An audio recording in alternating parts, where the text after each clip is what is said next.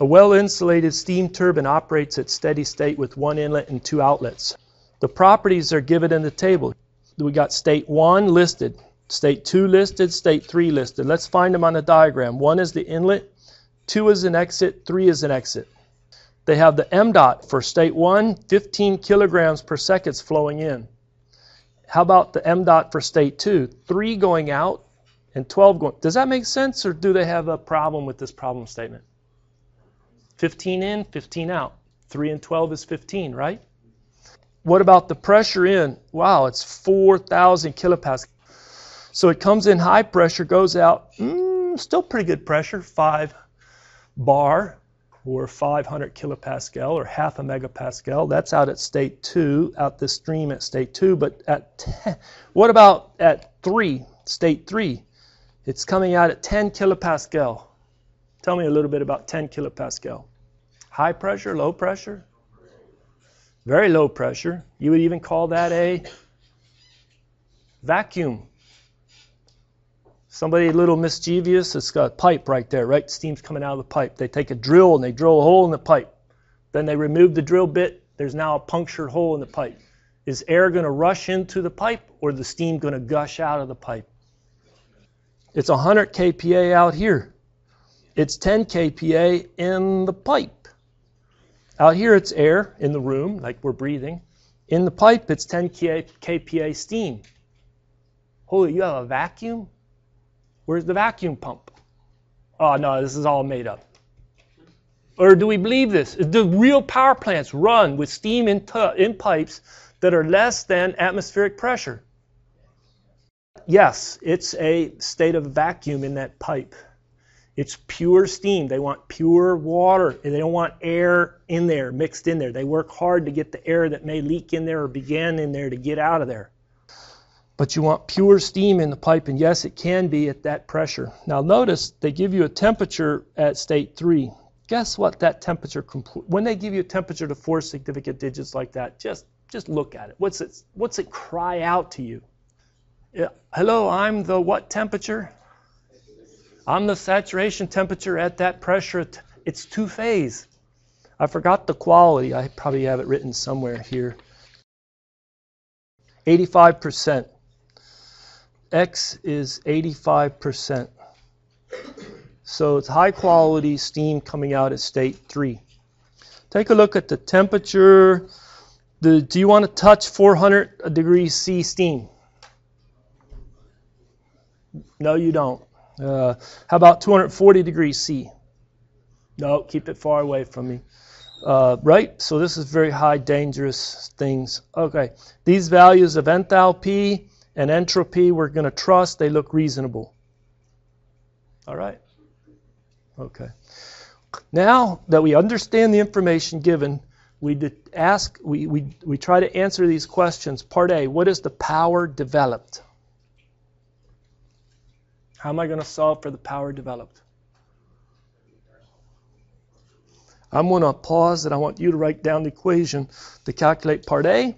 Then if you get that one, move to part B. What's the rate of exergy destruction? And then the part C, what's the exergetic efficiency for this turbine?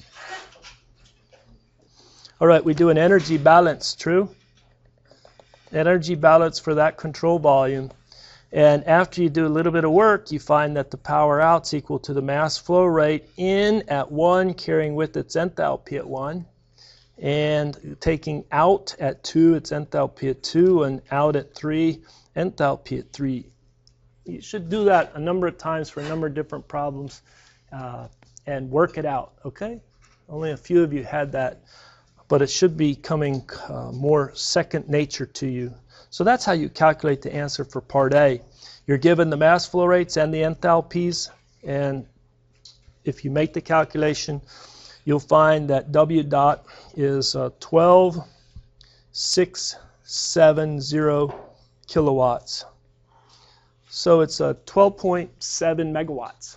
Okay, that's a lot of power out of one steam turbine. Now the second part, part B, what is the rate of exergy destruction? You can do the exergy destruction using the approach of an exergy balance, or you can just say exergy destruction is T naught times sigma dot. and do an entropy balance to get sigma dot. True? Either approach works. Either approach works. Probably coming out of thermo 1, your sigma dot's probably a little more appealing to you because you can do a second law of balance pretty quick. Okay, is that equal to m dot 1 S1, whoops, m dot, let me do this, 2 S2 plus m dot 3 S3 minus m dot 1 S1. This is the outflow of exergy. It has to be higher than the inflow of entropy. Okay? Does that make sense? If you calculate the sigma dot, the generation, you'll get so many 4.458 kilowatts per Kelvin. That the right units? Sigma dot? Kilowatts per Kelvin? Sure. Then we multiply by T naught. T naught, they didn't give it to any T naught was given, right? So what do you assume? 25 degrees C, 298 K. And then you can calculate using this equation the exergy destruction rate to be 1328 kilowatts. Okay. What is the exergetic efficiency? For an exergetic efficiency, it's the flow of exergy that went into the work. So E dot W out. That's what you want, out that shaft. But it came out of the fluid. It came out of the fluid that flows. But it's like you have two streams. One stream goes from 1 to 2 and the other from 1 to 3. See that? I should change color to show that a little clearer. From 1 to 2 and 1 to 3. So what you say is, this is W dot that came out the shaft. We already calculated that from part A. But what we have is what came out with the fluid. It's the mass flow rate in the going to through pipe 2. That's from 1 to 2 this way. See that? Times EF1 minus EF2 plus m dot 3 EF1 minus EF3. Okay, that'll work. But this calculating that is a hard thing to do. Let's go back and think about this. I have a exergy balance equation. All right. I'm looking at trying to do this without using any more real estate on my screen. I mean, I'd hate to scroll down. But this power, okay, came out of what came out of the fluid stream. So this E dot that came out of the mass fluid streams either went into turning the shaft, producing the power, or was destroyed. True? Does that make sense?